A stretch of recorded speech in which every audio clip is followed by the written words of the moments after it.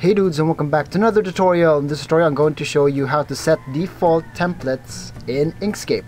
So first off, you need to go to Explorer, or File Explorer in Windows 8. Go to Local Disk C and go to which program files Inkscape should be in. I'm using a 32-bit version of Inkscape, so I'm going to go to Program Files x86 since it is 32, and I'm using a 64-bit operating system. Go to Inkscape, then Share, then Templates, and we will see that there is a default.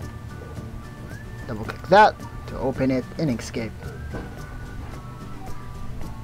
And this is when we edit what will be the default. First up, let's Control Shift D. Now we see the document properties, and I want the units to be in pixels. I want the width to 2000 and height to be 2000, which is basically my standard of making vectors in Inkscape. I don't want to see the shadow, but I still want to show the page border, and close it and hit number 5 and save it. So by default, Inkscape will set this as the default. Then close it, then close it again, and let's open Inkscape. And as you can see, Inkscape has made my save, or the default save, into my new default.